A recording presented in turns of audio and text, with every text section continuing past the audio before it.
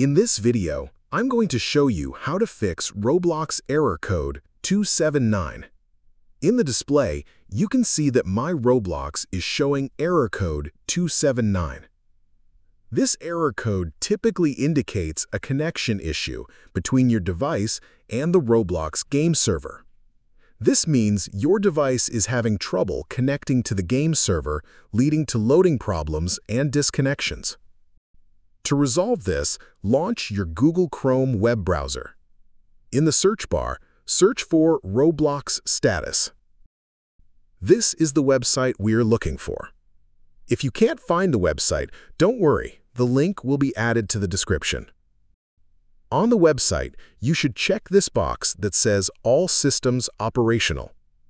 If you have any issues with Roblox, it will be shown here, and then you can resolve the issue. If this doesn't solve your problem, then you have to check the Troubleshoot option. Click on the Start button and open Settings.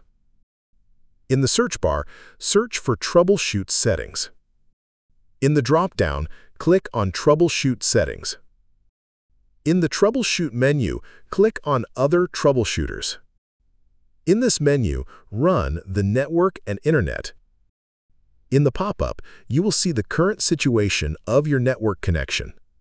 Here, you will have some suggestions to improve your connection, such as restarting the Ethernet network adapter or checking the Ethernet cable connection. This should resolve your problem. Following these steps, you can resolve Roblox error code 279 easily. Feel free to reach out if you encounter any issues during the process. If this video helps you out, please leave a like and subscribe. Comment below if you have any questions. If you need further assistance, consider hiring a professional using the link in this video below.